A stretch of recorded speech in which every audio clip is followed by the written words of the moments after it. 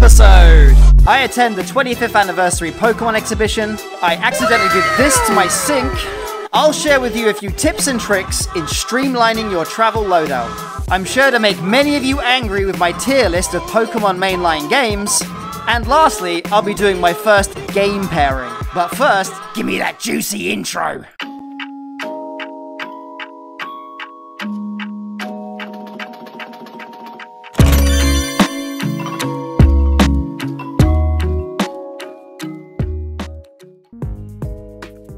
Yep, looks like another hot and sunny day in Thailand. Mind you saying that, this grass could use some water. And while I'm at it, perhaps a cut. It's getting a bit long, isn't it? It's long grass. Long grass. Long grass? Long grass? What the hell am I doing? Why am I here? Oh, fuck. Oh, shit. Ah!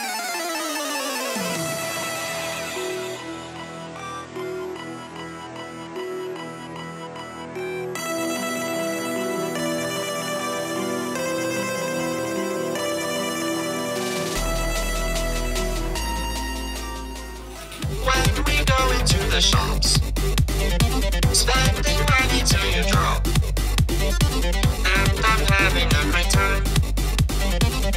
Convince me to spend some more, and I want a new TV, one that's gonna listen to me, and I'll watch it all the time. Convince me to spend some more. I've seen things you people wouldn't believe.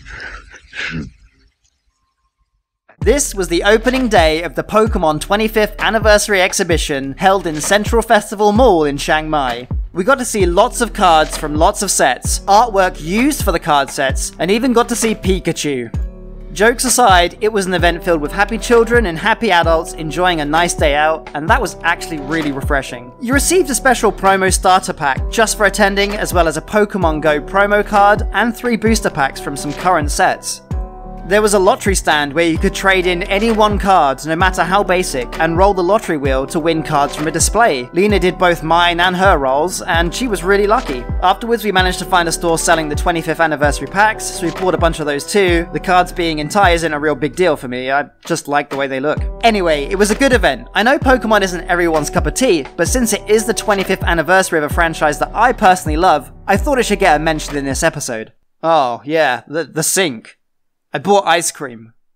Yeah, we'll get onto that later. Travel can mean many things to many people. It could be your daily bus, car, or train commute to work. For some, travel is being isolated, out in the wilderness as far away from society as they can get. And for others, it's that long-awaited holiday or business trip. Each situation has different needs and constraints. People camping will usually be very conscious of the weight that they have to pack, and they will be only bringing the necessities. Anyway, as I've aged, I realise the importance of streamlining your setup. A comfortable travel is a happy travel. Since I'm a photographer, I have a lot of heavy equipment that I have to accommodate, and that heavily eats into my leftover space for gaming on the go. So I have to think about just how to get the most out of what I need to bring. Just look at this.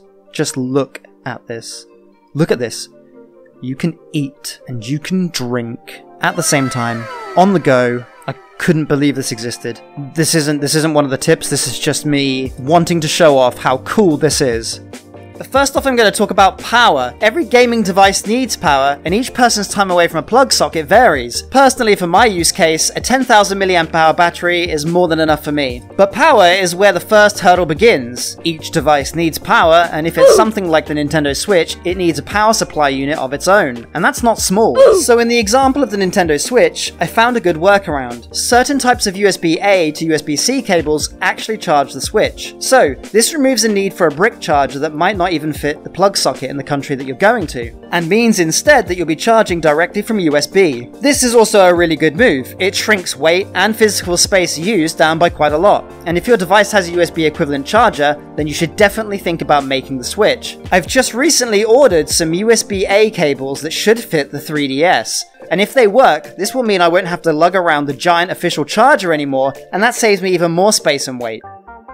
Next up is the console itself. Alright, you can't physically make them smaller or lighter, and unless you buy a handheld gaming machine to replace another one, for example the Mii U Mini, maybe you get one of those to replace a Game Boy Color or a Game Boy Advance. Side note, the Onion OS for the Mii U Mini has just been upgraded to 3.5, link in the description below, and a big shout out to the team behind it. I know they've put in a lot of hard work, and it shows. So since you can't make the console smaller, then any pouch or case that you store it in needs to be as streamlined as possible. It's hard to beat this hard case for the Nintendo Switch by Tomtoc. It's built to conform to the shape of the Switch while providing rigid and firm protection to the unit. Things that are smaller, like the Mii U, I've opted for a soft bag to hold the device and protect the screen from scratches when it's in my pocket. Light, effective, and space conscious. You can buy a standard deck of cards case and also use that on the Mii U since it's the exact same size.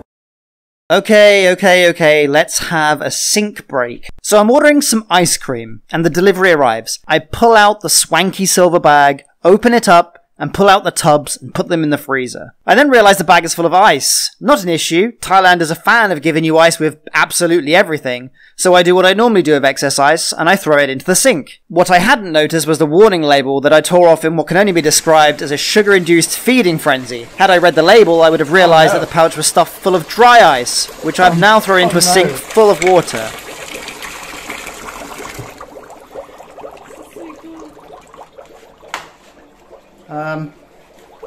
Now you know the tale of the foggy sink. Okay, let's get back on track. Finding the right bags for your situation is important, but nothing comes close to this last item.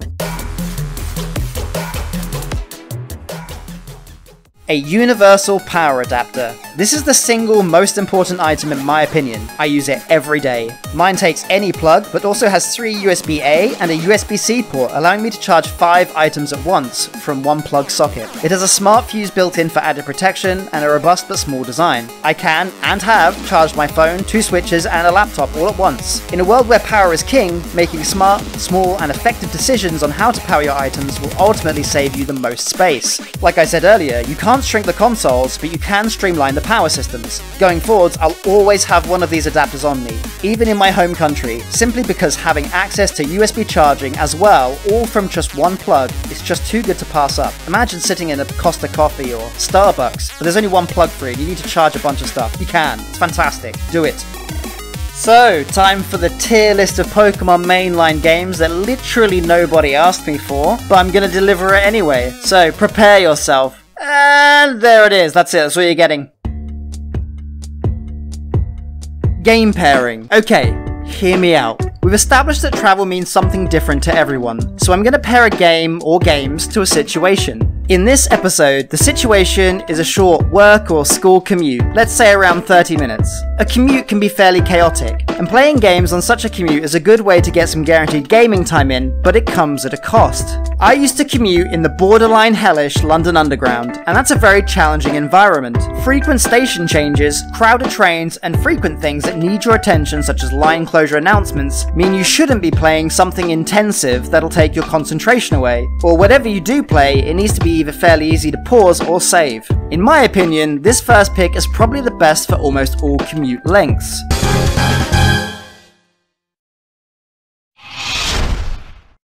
Advance Wars Dual Strike on the Nintendo DS.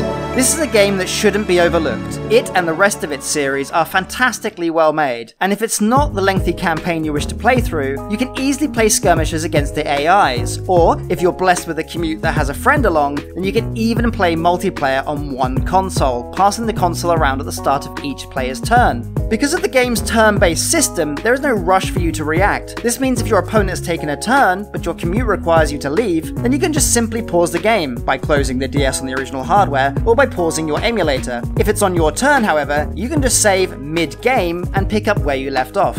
Advance Wars 1 and 2 are perfectly fine substitutes also. The only reason I picked Dual Strike over the other two is because it has the most amount of content and feels like the most complete game in the series. Either way, throw a flight, bus, or even overnight train at it, and Advance Wars laughs as it happily eats hours of your time as it slices open your skull and vomits serotonin across your brain. The music is decent, but not required, meaning you can play this on a low volume and pay attention to your surroundings. The visuals are incredibly stylized and iconic in their own right, which is largely my complaint against the Advance Wars remake dropping on the Switch very soon. No, no.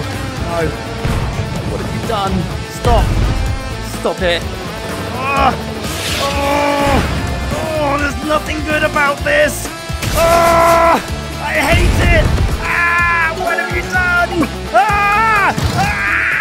But if turn-based strategy games aren't your thing, then I think an honourable mention should go to Pokemon Pinball, which is bizarrely both a great game and somehow avoided the secondary market price hikes. You can pick up a copy of the Game Boy Color Classic for fairly cheap, and the Rumble feature is just a nice pleasant add-on. While you might struggle to pause in time to save your ball if you're in a hurry, the stakes are relatively low, and the enjoyment is high, and I think that's a reasonable trade-off. It's a game that I've personally owned since release, still own in fact, and emulate on the Mii Mini often, which is how I discovered that the Mii Mini bizarrely has a rumble feature. Portable gaming should be adapted to your situations. Let me know in the comments section what you like to play in a tight time frame, or even on a commute. Okay, I've been rambling on a lot, sorry about that. Thank you very much for watching, and safe travels, friends. Oh, where are we? Well, this is the new fancy end screen. Oh. Do you think anyone's watching still at this point? Unlikely.